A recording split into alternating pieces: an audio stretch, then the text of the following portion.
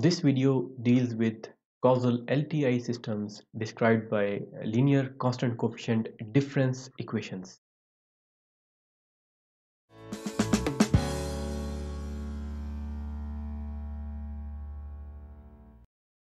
Presently, we are interested in causal linear time-invariant systems described by linear constant coefficient difference equations.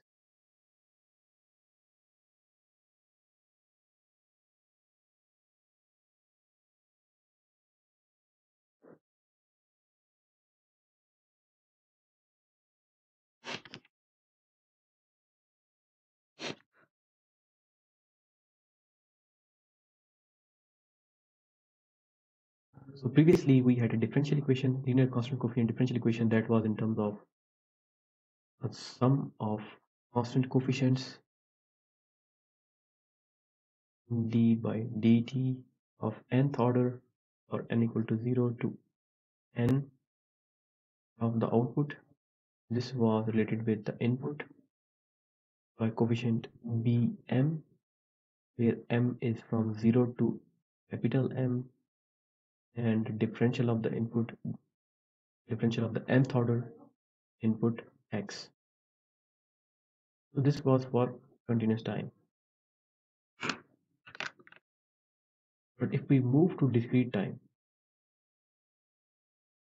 so again we would have a summation that is starting from 0 and going to n, and we have the linear constant coefficient ak translated in the difference as well. The differential would change to difference. So this is the major part that is basically contrasting from our previous discussion. This would be y of present time instant n minus k.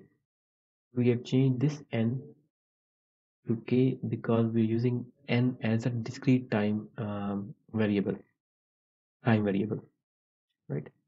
And this k is giving a delay n minus k. So if k is 1 unit delay and onwards. This is equivalent to again a summation from k0 to capital M, constant coefficients bk, and the differential would change to difference equation, that is x of n minus k.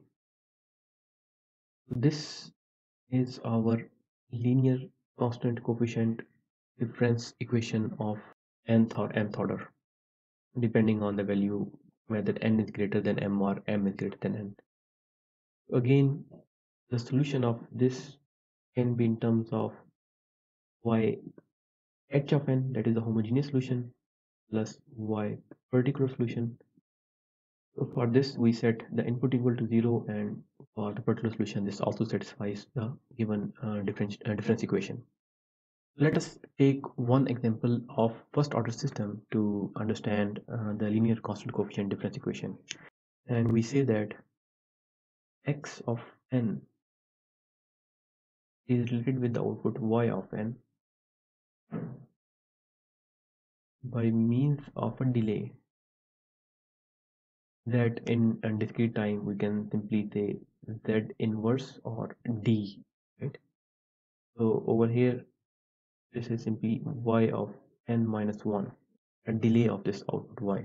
This is n minus 1. We could have a multiplier, and this say is multiplying by a factor of 1 by 2, and then we have a summation block over here, and this leads to the output.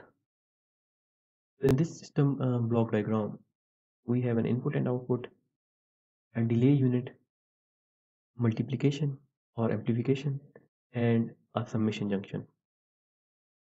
So output y of n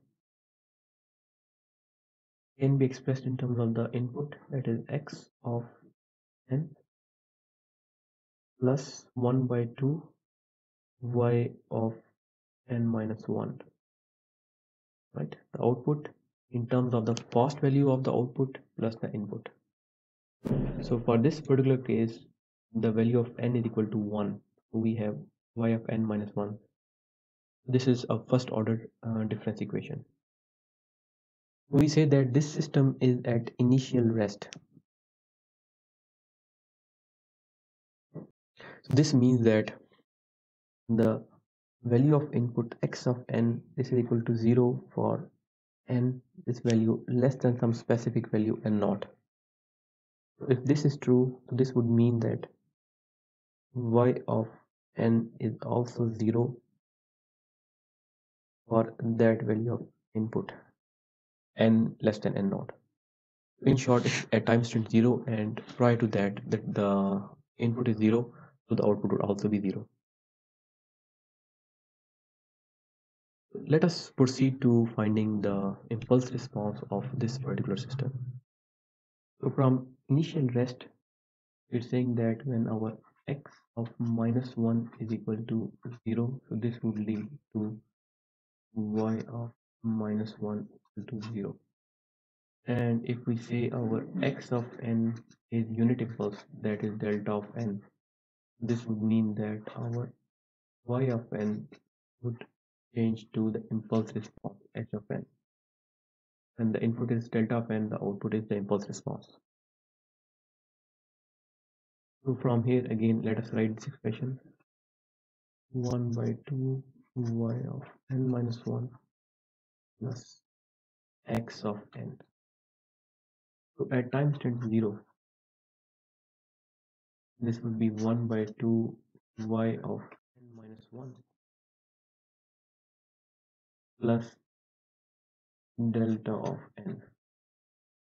But from initial rest condition, we are saying that this is equivalent to 0. And delta of n is only existing at time 0 and it has a value of 1. So this would simply be 1. Next, when our y of 1 is evaluated, so you would have 1 by 2 y of 0 plus delta of 1.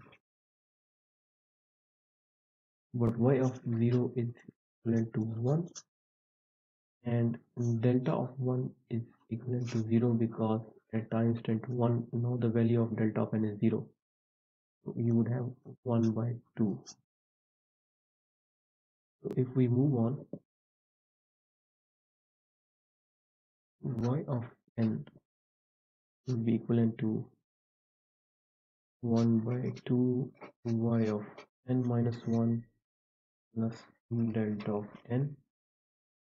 This would be equivalent to 1 by 2 nth value. Over here we had 1, so the power was 1. This would be nth value. So from here we can say that the impulse response h of n is equivalent to 1 by 2 n for n greater than 0, greater than or equal to 0. So we can have u of n written over here. So this is the impulse response of our system mentioned over here, that is the first order difference equation. If we have higher order difference equation, so if you pull this out, you can have another z inverse.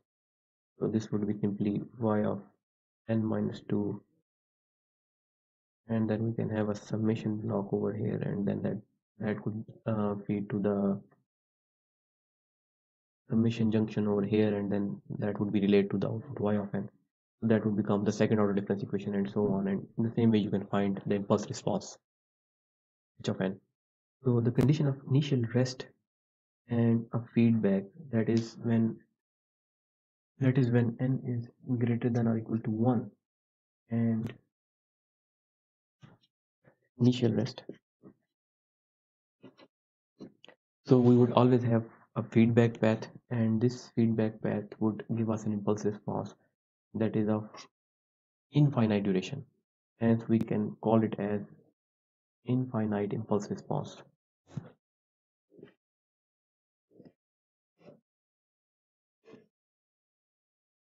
or simply IIR. Let us look into one more example and say we have mobile station A and this is communicating with mobile station B. We would have one line of sight, that is a direct link. We could have also a deflection from a surface, right?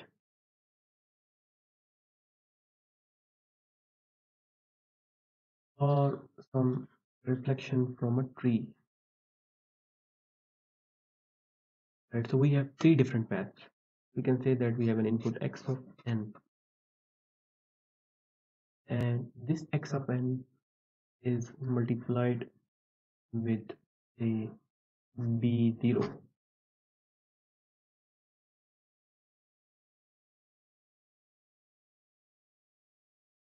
and at the same time we have this path which is being delayed because it's an indirect path and it would take long time to reach the destination. Here this is simply x of n minus 1, and in this path there are certain losses as the ground surface would absorb some of the energy. So you can have another coefficient that is b1 over here, and we would have a summation junction.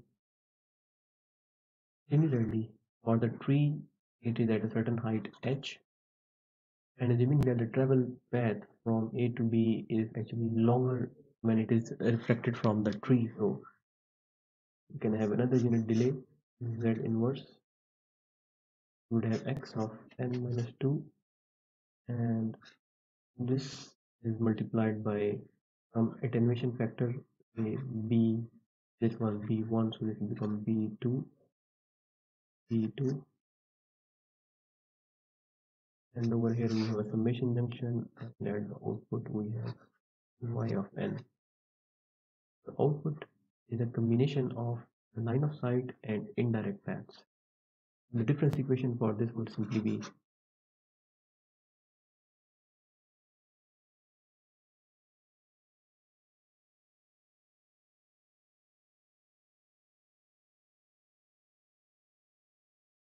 we're saying that if the input is delta of n, so the output would simply convert to the impulse response h of n. Whereas the impulse response h of n is simply, we can write these three in terms of a summation for a equal to 0 to 2 bk, and x is converted to delta, so this would be delta of n a.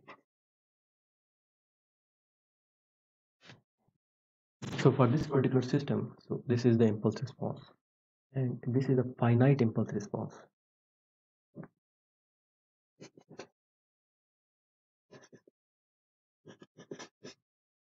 Since this condition is not met, so we do not have an infinite impulse response, but rather a finite impulse response over here.